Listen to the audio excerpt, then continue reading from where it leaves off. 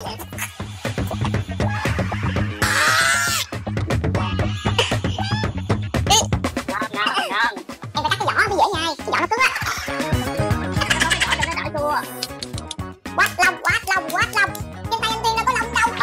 người quay lại cái này giùm tôi nha.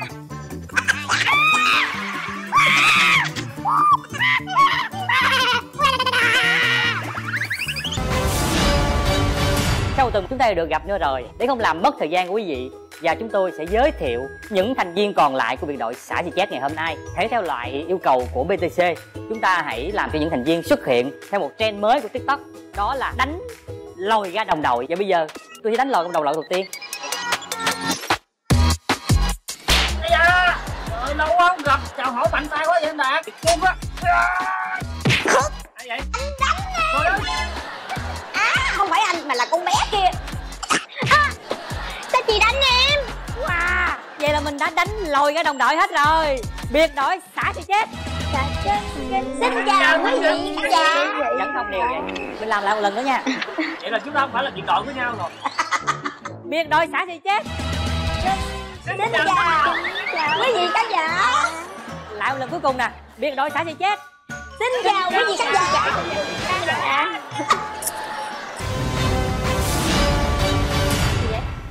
Gì vậy? Tên của một ca sĩ. Em biết rồi, em biết rồi, em biết. Thì nói đi. Đen Vâu. Xin lỗi em Đen Vâu. Để vậy mà. Ngọc Hoa đã đem về cho mình 10 điểm. Đem qua coi ngay số này, đem qua sẽ giận em lắm Hoa à. Không, anh phải để em. Nhìn tấm hình vậy mà em nhận ra được là hay. Tiếp. Tuyết Nhi. Đông Nhi. Trời ơi, con bé này ở nhà chắc mày coi ca nhạc không hả mày? Không biết tên ca sĩ luôn á. Thiệt tình có ca sĩ Tuyết Nhi nha. Cái gì vậy thầy? Tại sao Hiền Hồ, ca sĩ Hiền Hồ. em còn chưa kịp nhìn cơ. Bé Hoa chơi mình luôn đi Hoa. Đúng rồi, mình Không phải, em không ngăn cản được cái trí thông minh của em nữa. Coi như là hình phạt ăn chanh của nó là giờ nó thắng rồi còn đâu nữa. Danh sách đen là mình luôn rồi còn đâu nữa. quan trọng 20 điểm sau ai lấy là ăn nó luôn 20 điểm, nó tổng cộng nó 50 điểm luôn đi. Rồi tiếp luôn. Gì trời? Cái gì vậy? Cái gì? Gì? Hồ. Trên gì trời? Hồ Quang Hà. Hồ Ngọc Hà. Nhưng mà tại sao con kia là Hà? Hà Mã. Hứa Minh Đạt. Hồ Ngọc Hà là Hứa Minh Đạt. 10 điểm thuộc về Hứa Minh Đạt. Hứa Minh Đạt ở đầu cầu đó là phải đi trước rồi, tụi tôi sau mấy cái tín hiệu lận. Thôi đừng mà em 30 điểm rồi mà qua thiệt luôn á. Em thiệt luôn á trời. Thôi để xíu nữa chị ăn phụ bé xoài non miếng chanh. Rồi ghi nhận cái này và ghi lại. Và nó ghi lại câu đó. Hồ Quang Hiếu hả? Hồ Quang Hiếu. Ủa em nói trước rồi đó. Rồi bé Hoa nói trước luôn. Nói trước. Ê mọi người mình giả bộ nói trễ cho xoài non thắng điểm được không? Cái này coi lại nha, tôi nói trước tôi mới nghe tiếng của Hoa nha. Em còn chưa kịp nhìn hình cơ, em còn chưa hiểu cái đó là gì. Rồi chúng ta còn kết điểm thôi, tổng kết vòng đầu tiên. Ngọc Hoa 10 cộng 10 bằng 40, Hứa Minh Đạt 10, xoài non và Quách Ngọc Tiên 0. Em không ăn vỏ nhá. Mình bỏ vô miệng mình nhắc 1, 2, 3 cùng nha. mình nuốt nha. 1, 2, 2, 3 vô.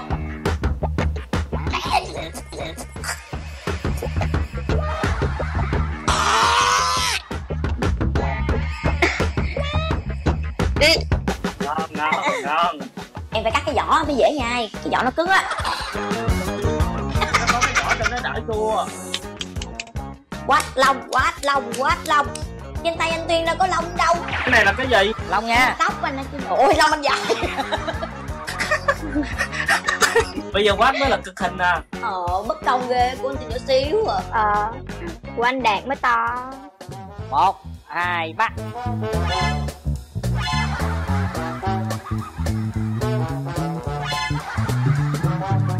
Anh giật sai chịu nó không ra đâu. Wow, nè các bạn hãy nhìn thấy. Trời ơi. Ồ, nó rất là nhiều nha. Chỗ này nó trắng hiếu luôn rồi. Thôi không được, phải đau mới chịu. Rồi đi chơi rồi. Mọi người quay lại test này giùm tôi nha.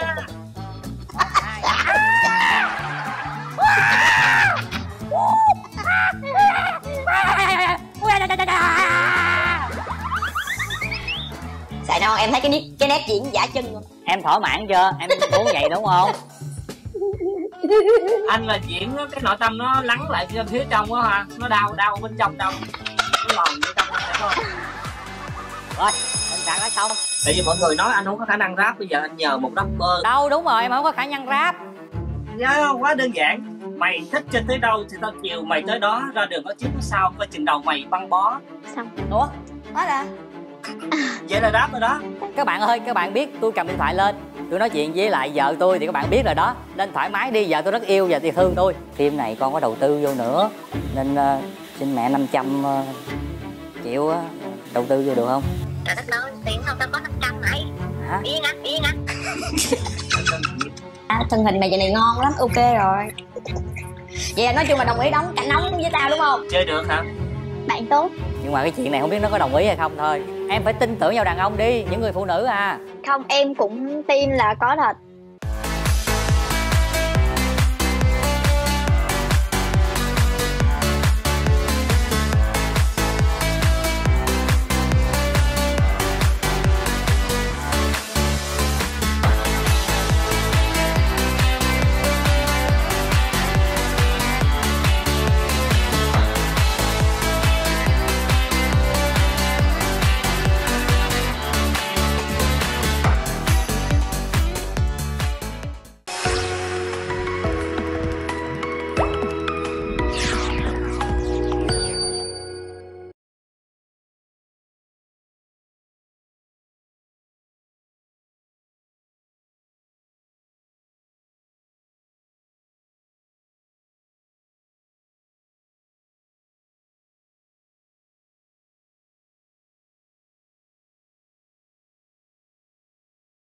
Bốn nghệ sĩ sẽ thực hiện gọi điện thoại cho người thân, một hành động cho theo yêu cầu để thử phản ứng bất ngờ vượt qua thử thách, nhận 200 điểm, thua sẽ bị trừ 100 điểm. Rồi bây giờ Dạ. chúng ta có 4 câu hỏi bí ẩn, 1, 2, 3 và 4. Anh chỉ định luôn đi, ai cũng được hả? Quanh Ngọc Tiên đi, cuối hoài.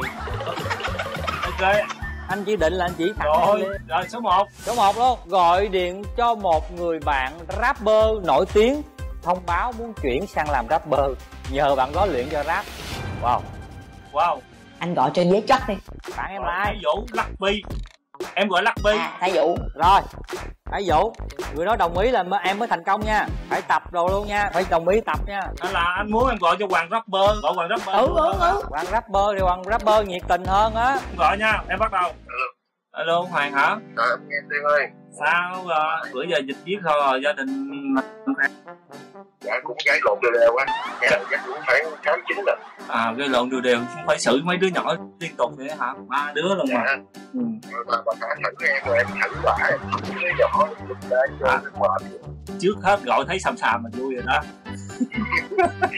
Anh ổn không? Anh cũng giật dựa em mà chịu chứ sao giờ tình hình chung mà. Hoàng anh hỏi cái, bây giờ mình rap nó có khó không Hoàng? Thôi nói giống như là hát là năng khiếu à. Anh nghe anh Hải rap rồi đó. Rap chứ không phải tay em mới ra. Đúng rồi. Ý anh nói là do cái cảm âm của mình, rồi do mình tập luyện, rồi do năng khiếu nữa đúng không? Dạ dịp, cảm âm rồi cái giọng, cái phát âm của mình nữa. Anh có khả năng không? Anh thí dụ anh muốn tập được không ta? Tại sắp tới thì anh cũng chuẩn bị một cái bài rap cho cái sản phẩm của anh, thì anh định hỏi em được. Em thí dụ như bây giờ anh cần á thì em có thể hướng dẫn cho anh những cái cơ bản nhất được không Hoàng? Làm việc với anh nhiều á thì em nghe cái giọng nói của anh là biết cái ưu điểm của điểm nằm đâu. Nếu bây giờ cách đầu tiên á là anh rap lại những bài rap nào mà anh thấy anh tự tin nhất, anh thích nhất. Không anh như cái giọng Việt Nam của anh thì anh học với mấy bài của rap. Kêu Hoàng chỉ cho một khúc rap. Em thí dụ như bây giờ em rap thử một cái câu hay câu gì đó, anh nghe cái nhịp thử được không Hoàng? Đột xuất quá về không biết sao, cái nào phải ngồi với nhau á. Và thằng Say. Thằng Say đúng rồi, em với Bơm với là Bảo. Dạ, tại vì cái bài rap đó là em là sử dụng một kỹ thuật khác, là cái giọng dựa với cái beat đó. Rồi em rap theo giọng Việt Nam. Thật ra những cái âm như là âm radio, âm bây giờ yêu cầu Quách Ngọc Tiên rap. Nó hợp với anh cái lạ bài. Anh thích cái kiểu giọng vậy á, thử em đọc một câu thử luôn Hoàng. Dạ, ví dụ là trong nhân gian có hai điều là không giấu được cảm xúc khó hiểu. Đó, thì cái giọng em không cái kỳ ta. Trong nhân gian có hai điều.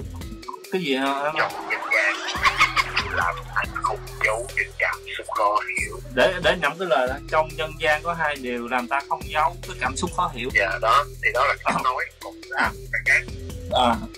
Thôi nói chung là em đồng ý, cái gì em cho em hỗ trợ anh về cái bạn đó, khi nào anh cần anh cái giúp anh đó nha. Rồi nhắn với Hoàng ok rồi. Nói chung vậy anh thành công rồi, anh cảm ơn em. Tại vì mọi người nói anh không có khả năng rap, bây giờ anh nhờ một đất. Đâu đúng rồi, em không có khả năng rap. Ai cũng biết có điều đó. Bây giờ em đồng ý hướng dẫn anh rồi.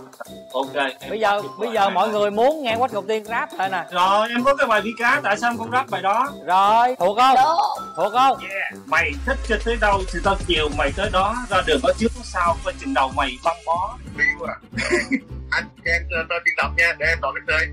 Đoàn cái C hả? Rồi ok, ở phòng thi này Quách Ngọc Tiên đã được chọn số điểm. Dung gì? Con em nó khóc quá, em ẵm nó vô được không vậy? Bé vòng lưng. Vô đây con. Trời ơi, thấy ghét quá à. Ơi. Cặp má. Ơi, vậy hả? Ba vòng. Rồi nó đeo ba vậy luôn rồi. Rồi hồi sau thử thách. Cái nào của con? Cái mẹ thấy con cái đó mà. Nè, cái này của con này. Hồi nãy biết vậy là đưa thử thách cho Quách Ngọc Tiên hãy thuyết phục con gái mình hát một bài hát. Ôi nó hát được đó nha. Bà chứ. Con hát là bà. Thôi mà bà ngoại con ra ngoài ba làm việc đó nha. Ba làm việc đó nha. Con ra ngoài chơi với ngoại nha. Nặng. Nè ba trả cổ của con nè. Rồi. Bây giờ tới ai nè? Giờ tới anh đi nha. Số 3. Thực hiện phần thử thách do ba người cùng chơi bàn bạc để đặt thử thách cho MC của chúng ta. Rồi, ba người bàn bạc và đưa thử thách cho anh đi. Sao anh không gọi điện cho vợ bảo là anh phải ở qua đêm nay? Giờ anh sẽ nói anh đi luôn đi. Anh đi luôn đi. Ai cũng đều biết câu trả lời đó rồi. Anh đi luôn đi cũng được. Anh phải thuyết phục sao cho chị dạ phải năn nỉ anh đi về. Xin chị dạ, nhưng mà kiểu chị dạ kiểu vui vẻ đồng ý, chứ không phải là kiểu anh đi luôn đi. Xin là cho anh thêm đứa con nữa được không? Hổm rày đăng đòi luôn mà anh còn không đủ khả năng. Thôi rồi, sau khi bàn bạc ba anh em tụi em quyết định bây giờ như thế này.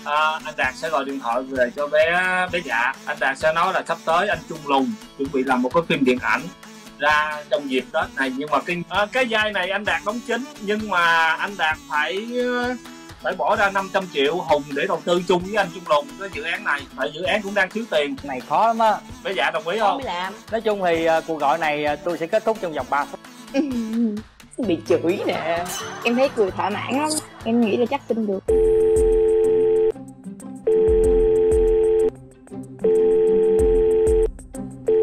Thôi khoan xí. Rồi hết muốn xin luôn. Bây giờ anh có thay đổi câu hỏi này. Anh sẽ gọi cho mẹ anh và anh xin mẹ anh được hay không. Mẹ 500 ngàn để đầu tư.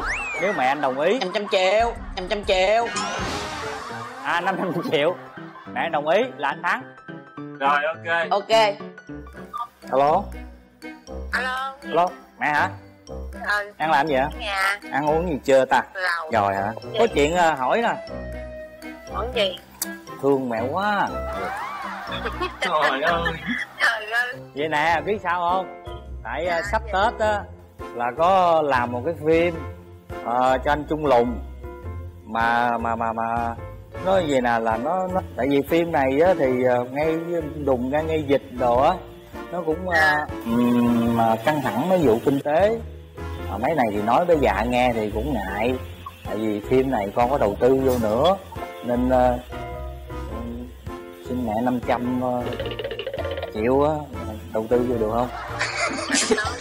500 ấy. Hả? Yên á. Tiền đâu có 500. 500 triệu, trời đâu có nhiều. Nhưng mà tiền đâu mày có. Thì mượn thôi, rồi xong dịp Tết là thu lại là trả lại thôi. Mượn thì đi, thì mượn thì em mượn thôi chứ còn có.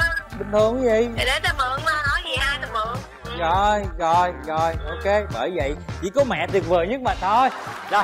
Trong dịp mà mày còn đi làm những cái chuyện vậy? Trời ơi, không có. Đâu có làm chuyện vậy đâu. Đang ở nhà thực hiện một thử thách online của một chương trình, đó là gọi điện thoại cho mẹ mình Rồi vậy là phần thi này con chiến thắng, cảm ơn mẹ nhiều. Đây chỉ là một thử thách của con thôi. Quá dễ dàng. Mẹ tuyệt vời nhất. Rồi cảm ơn bà Thí Hân nhiều. Bye bye, giữ gìn sức khỏe. Nói bác cho em gửi lời chúc sức khỏe nha. Chọn số điểm. Và bây giờ hai người còn lại, ai sẽ là người đầu tiên? Thôi bé Hoa đi nè, bé Hoa lanh lẹ. Bé Hoa chọn đi. Em số 2. Gọi điện Trời đất ơi, cho bạn thân Ngọc Phước đưa ra lời mời hợp tác cùng đóng chung phim có cảnh nóng sau mùa dịch. Trời ơi, em mà đóng cảnh nóng là như con heo trôi nước. Em đóng chung với Ngọc Phước. Quan trọng Phước có tin không á? Có cảnh nóng, em làm sao thuyết phục được em với lại Ngọc Phước đóng cảnh nóng? Ok, rồi không, tại cái mạng yếu á. Là vậy nè, có cái này gọi điện thoại thường á, nhưng mà không có tiền. Gọi được á, ai giàu á thì người đó gọi. Ủa, nó gọi liền là được. Anh ơi, nó chơi em nghèo, để nó gọi liền. Được. Chơi được hả? Bạn tốt. Alo chị ạ, nghe chưa ạ? Là vậy nè, anh Lập với anh Tú mới hỏi tao là chắc khoảng qua năm sau thôi, hỏi trước thôi nha, là có bộ phim điện ảnh cũng giống như Pháp Sư Mù á, phần 1 là trừ yêu trừ quỷ đúng không? Bây giờ phần 2 làm về cũng trừ yêu trừ quỷ, mà tao với mày là hai con quỷ.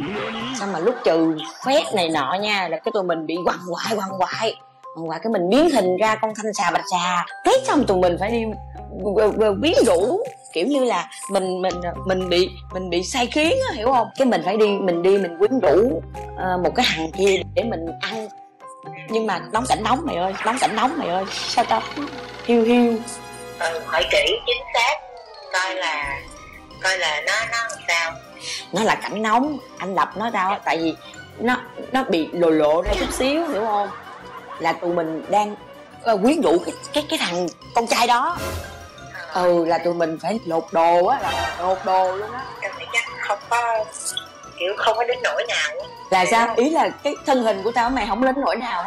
Không, tao thì bình thường, nhưng mà em biết rồi, nhưng mà phải coi kịch bản rồi cái đã. Nói chứ hả, thân hình mày vậy này ngon lắm, ok rồi. Vậy là nói chung là đồng ý đóng cảnh nóng với tao đúng không? Em nói cho Phước biết luôn đi, chứ để Phước không biết đó. Thôi ta kìa, cái này là thử thách thôi, chứ anh Lập nào dám đưa cho tao với mày đóng cảnh nóng. Mai từ từ có đại diện hình đó đâu. Có anh Đạt, có anh Tiên. Đây là một cái thử thách online.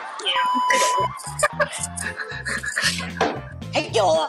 Nói chung là ở phần này quá ngọt ngào, với những diễn viên trẻ đầy đam mê và nhiệt huyết, không gì khó khăn hết, họ sẵn sàng hy sinh vì nghệ thuật, nên cái thử thách này Hoa cũng đã lấy trọn điểm của BTC.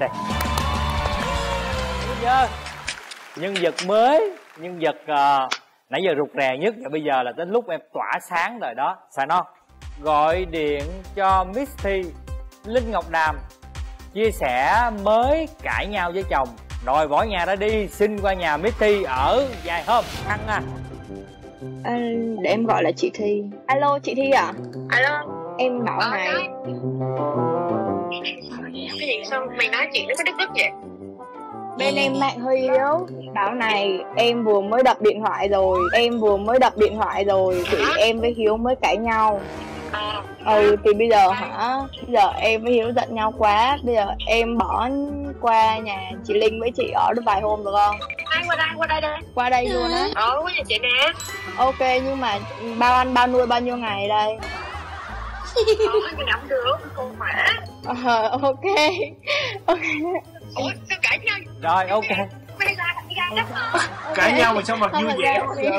Rồi, nói cho bé Thi biết đi. Em đang làm chương trình, nhưng mọi người đưa ra thử thách. Chém người lên nói là biến không nhà người ta đó. Rồi, ok, thôi, tí nữa gọi nha. Nói có anh Hứa Minh Đạt ở đây nữa, ok. Tắt máy luôn. Rồi, ok. Trời ơi, đúng là tình chị em lúc nào cũng khăng khít với nhau. Họ sẵn sàng chia sẻ nhau á. Tụi em thân đến mức mà kiểu cái gì cũng sao cũng được á. Thử thách này của chương trình đưa ra quá dễ dàng với lại em đúng không? Thôi tổng kết số điểm đi nè. Ở phần này Ngọc Hoa 240 điểm, Hứa Minh Đạt 210, Xoài Non 200, Quách Ngọc Tuyên 200 và vẫn chưa hết. Và còn phần đặc biệt này, phần này mới khó nha. Mỗi nghệ sĩ có tối đa 2 phút kể chuyện, kể về một lần bị chồng hoặc vợ mắng, hiểu lầm mà bản thân mình cảm thấy oan ức. Bây giờ chúng ta sẽ có 1 phút để suy ngẫm là mình sẽ kể một câu chuyện giả hay thật. Chúng ta đều có một cái bí mật ở trong đây rồi. Không ai biết ai là thật hay giả, chỉ có BTC biết và làm chứng thôi. Ai là người sẽ kể câu chuyện đầu tiên? Quách Ngọc Tuyên, xin chúc mừng. Ba người chơi hãy nhìn thật kỹ cái biểu cảm của Tuyên khi Tuyên kể câu chuyện này nha. Rồi bây giờ Tuyên xin phép kể câu chuyện về Tuyên và bé Hân. Bé Hân là bà xã của Tuyên.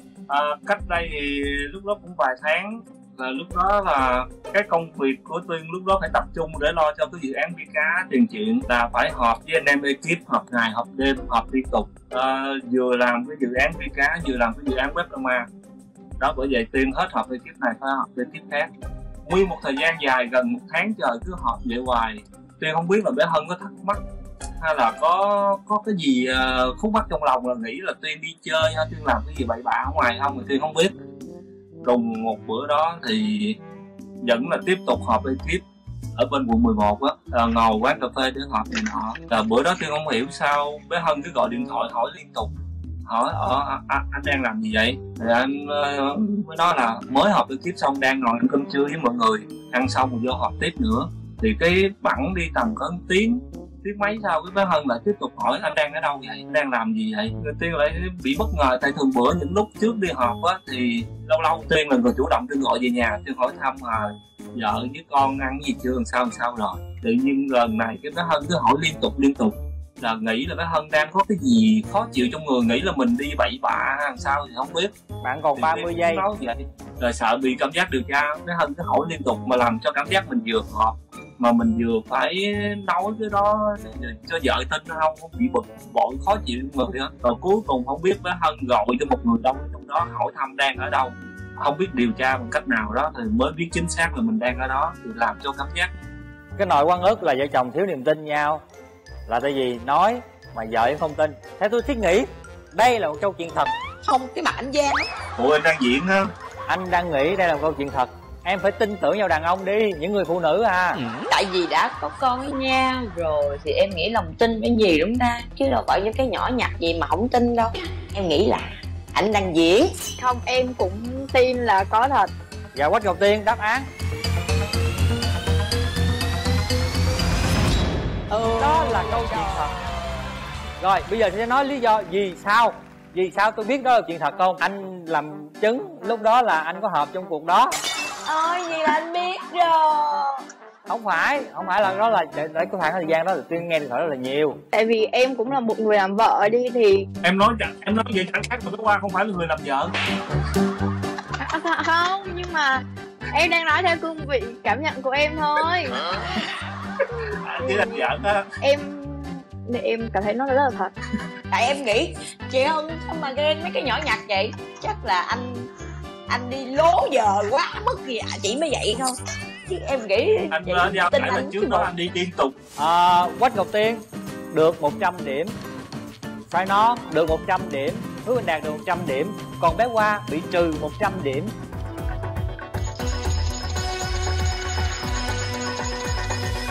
Ngọc Hoa. Và bây giờ chúng ta hãy đến với câu chuyện của Ngọc Hoa. Câu chuyện của em là hôm bữa đi qua nhà bạn chơi thì 5 người, xong cái đang chơi thì nghĩa là có ai đó khơi mào lên cái vụ mà ăn đồ ăn. Sau đó thì tụi em đưa cái điện thoại cho nhau đặt đồ ăn, thì đưa tới ông xã em, thì ông xã em bấm hơi chậm. Tại ông xã em hay kỹ á, kiểu như ăn menu gì là phải coi dữ lắm, chứ không phải coi lẹ làng như tụi mình hay kêu món này ăn đại đại. Cái tụi em chọc là đưa tới Thắng là nó chậm lắm, cứ nghĩ là giỡn thôi.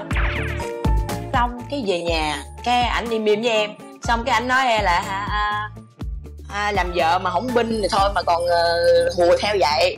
Xong cái em thấy tức, em nói là ủa thì đâu có nghĩ gì đâu, thì thường giỡn vậy thôi mà. Anh đã nghe câu chuyện của em mà anh tức giùm em, oan ức quá mà. Em đang nhớ, không phải vậy không? Ok. Em đang nghĩ ra hay là đang nhớ? Đang nhớ, anh này đang nhớ. Xong cái em giận nhau, hai đứa em giận nhau. Rồi cái em đòi bỏ nhà đi. Ok em ức quá, em đòi bỏ nhà đi. Hết rồi. Ủa rồi cái oan ức là chỗ nào vậy? Để anh biết anh khóc chứ mày. Thì oan ức là ý em là em không có phải là cái người khơi mào lên. Ok. Thì em là người khơi mào. Nhưng mà em có hùa thôi, em ghẹo chồng em thiệt mà, có gì đâu oan ức. Thế em nghĩ là giả. Bé này thiệt. Theo anh nghĩ câu chuyện đầy xúc tích như thế này đó là một câu chuyện thật đó mọi người ơi. Em không tin với Hoa. Trong câu chuyện này, trong lúc kể với Hoa có những cái liếc lên như vậy để tưởng tượng tiếp câu chuyện nó sẽ như thế nào nữa. Nó hơi dấp. Bây giờ chúng ta hãy chốt đáp án đi. Thế mọi người ơi, mọi người không hiểu Hoa gì hết. Những cái cú giận của Hoa nó kỳ lạ lắm, mọi người không hiểu Hoa. Đối với một người lúc nào cũng cười như vậy là oan ức rồi đó. Oan ức thiệt, oan ức rồi đó. Nhưng mà em đã lừa được hai người. Trời ơi, còn thi tâm lý lắm á nha bạn ơi. Mời chồng quay. Hứa Minh Đạt. Đây là câu chuyện xảy ra khá lâu rồi. Câu chuyện xoay quanh về sự ghen tuông. Lúc đó thì bé Dạ vừa mới sinh xong bé bánh mì. Và anh thì đi làm suốt. Đôi khi có về trễ và về khuya thì bé Dạ cũng hay gọi điện thoại. Thì tới một ngày tối hôm đó bé Dạ gọi điện thoại cho anh quá chừng mà không gọi được. Và tới sáng hôm sau anh mới về nhà. Lúc đó bé Dạ mới hỏi là hôm qua anh đi đâu. Anh mới nói là anh đi nhậu với mấy ông anh xỉn quá rồi không có về được. Bé Dạ hỏi vậy điện thoại anh làm gì vậy? Điện thoại đó anh xỉn quá, anh không có sạc pin được. Lúc đó bé Dạ nghĩ anh đêm đó là đi chơi với một người con gái khác. Rồi bé Dạ điện thoại anh đâu? Là chụp cái điện thoại của anh. Dạ đập xuống đất. Tép. Trời ơi. Lúc đó anh nhớ cái đó là điện thoại Nokia vừa mới ra, đó là N71. Lúc đó anh không giải thích nữa. Khi mà điều tra biết được là thật sự là tối hôm đó anh có đi nhậu với lại mấy ông anh và ngủ lại nhà người ta, đó là sự thật. Đó là mình ghen tuông bừa bãi. Anh quyết định là cuối cùng mua cho anh một cái điện thoại N72. Ủa? Đó là anh lời chứ anh tức chỗ nào? Thì cái sự oan ức của anh cuối cùng được giải đáp là được đền một cái điện thoại mới. Em nghĩ là thật. Chị cũng nghĩ thật. Tại chị Dạ chị dữ lắm. Cũng hợp lý. Câu chuyện này tôi không biết ta. Cái chuyện mà gạo ghen. Thường anh em mình hay nhậu xỉn vô hay tâm sự lắm mà ta. Tại vì em không có tin ý. Em không có tin ý những cái chuyện mà anh đổi điện thoại em đâu biết được. Cái chuyện bé Dạ hiểu lầm anh là chuyện này em biết nhiều rồi. Lúc anh về bên ba mẹ anh ngủ cũng bị hiểu lầm. Mà anh nhậu với tụi em anh cũng đã từng bị hiểu lầm rồi mà, đúng không? Nhưng mà câu chuyện anh kể cho mọi người nghe là thật hay giả? Thật, theo em chị thật. Trời. Sao giờ? Không, em nghĩ là giả. Tại vì em nghĩ là chị Dạ sẽ không bao giờ đập điện thoại. Nói chung là em nghĩ là chị Dạ sẽ không có cái tính mà sẽ đập điện thoại đâu. Nếu mà tức đến mức mà kiểu như sẽ đuổi đi hay là như thế nào thôi, chứ không đập đồ đâu. Em cũng nghĩ là giả. Không những đập điện thoại mà đập Minh Đạt nát bét luôn á. Đây là chương trình CHIA TAY chứ không phải là nhục nhau. Được chưa? Em chấp nhận luôn. Giả đi, em nghĩ chị Dạ không vậy đâu. Trời ơi, thật. Đó là câu chuyện thật. Sau câu chuyện của em thì anh cảm nhận được cái người đàn ông đó kể là câu chuyện thật. Thì bây giờ sau câu chuyện của anh kể em cảm nhận được cái điều đó. Mình thấy được cái oan ức. Đúng rồi, đúng không? Tụi anh oan mình hiểu mà. Và ở phần thi này Hứa Minh Đạt được 200 điểm, Quách Ngọc Tuyên được 100 điểm. Và hai người phụ nữ bị trừ mỗi người 100 điểm. Người con gái Xoài Non. Ba người là thật rồi đó, không thì còn em thật nữa. Câu chuyện là lúc mà hồi mới quen nhau thì lúc đấy là chưa có quyết định cưới. Thì chồng em lúc đấy có một người bạn của chồng em nhắn tin cho chồng em bảo là chồng ơi, em book bia vợ anh mà vợ anh lấy giá cao quá, thì anh kêu vợ anh đến tiền cho em được không? Cái chồng em bảo ok, thì mà đấy cũng bảo là ok chồng yêu. Xong rồi em rất là kiểu khó chịu, em nói chồng em, thì chồng em lại trách ngược lại em là tại sao em lại đi nói chồng em như vậy, kiểu chồng em không trả lời gì cả. Xong thì kiểu em càng ngày càng mất lòng tin với chồng em đi. Thì anh mới nói là anh làm cái gì mà em không tin anh. Và lúc đấy là hai người thật sự như kiểu là đổ vỡ luôn, và kiểu như là sắp không còn quen nhau nữa. Hiếu mới cho em hai lựa chọn là bây giờ tiếp tục ở lại tin tưởng nhau, hay là không còn lòng tin với nhau để chia tay. Đấy thì em chọn tiếp tục quen tiếp và luôn giữ lòng tin với chồng em. Thì không biết là mọi người nghe câu chuyện em thì mọi người nghĩ là thật hay là giả? Cuối cùng là cái oan ức là Hiếu không nghĩ cho cái cảm giác của em là kiểu cái bạn Hiếu không rõ ràng với lại cái chị đó, mà lại kiểu là ok để anh báo chị đó còn kêu thôi. chồng nữa. Chồng em thì không thích giải thích đúng không? Dạ đúng rồi. Thì chồng em mới bảo em là tại sao em lại không tin anh, trong khi đấy anh chẳng nói gì cả. Rồi cuối cùng mối quan hệ của chồng em với lại chị đó là gì? Dạ chỉ làm bạn bè thôi, nhưng mà vấn đề là kiểu hay hồi đấy là cũng không biết là có nói gì với nhau không. Tại vì chồng em thì đó giờ là nổi tiếng hay đi khắp Sài Gòn. Rồi, chồng em đang ở chung nhà em mà em có thể nào giả dối chồng em được. Em đang kể một câu chuyện thật. Theo em thấy cái biểu cảm của bạn này kể cũng rất là thật. Em cũng nghĩ thật. Dạ Thật là ai tức chết luôn á. Wow. Các bạn à, sau cái phần kể chuyện này thì mình có đúc kết cho được bài học cho riêng mình. Đó là chúng ta gần gũi gia đình hơn, tiếp xúc với những người thân nhiều hơn, và chúng ta kể những câu chuyện về tình yêu, về tình cảm. Đó là câu chuyện thật không hề có sự giả dối và đùa giỡn ở đây hết. Theo em á là do cái chủ đề này nó nói về cái tình cảm, cái cảm xúc của gia đình với nhau, thì anh không có nói rồi cái khoảng thời gian này là mình gần gũi gia đình hơn. Thì em nghĩ cái mình kể thật chính cái hoàn cảnh của mình như thế nào thì mình kể ra nó sẽ ok hơn. Và bây giờ chúng ta sẽ nhận được kết quả từ BTC, kết quả tổng số điểm ngày hôm nay. Ai sẽ là người chiến thắng? Tôi lại phải tự tuyên dương tôi nữa rồi. Ủa sao các bạn không vui vậy? Vỗ tay mừng cho mình chứ. Không, ba anh em mình đâu có đâu vui. Người chơi tại chỗ đó người ta tự chiến thắng luôn là chuyện bình thường đúng không Quang? Tôi sẽ ra hình phạt cho các bạn. Các bạn là người thua, phải có hình phạt. Gõ trên Google tên bài hát mình yêu thích và hát nửa bài. YouTube của chị sợ bài hát luôn.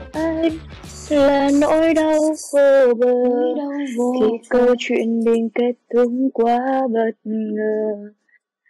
Hay mà. Đừng kéo phút giây này. Ê bé Hoa im lặng để ta hát. Tim đã tay rồi lên đường đành buông tay, à đâu đắng gấp trăm lần.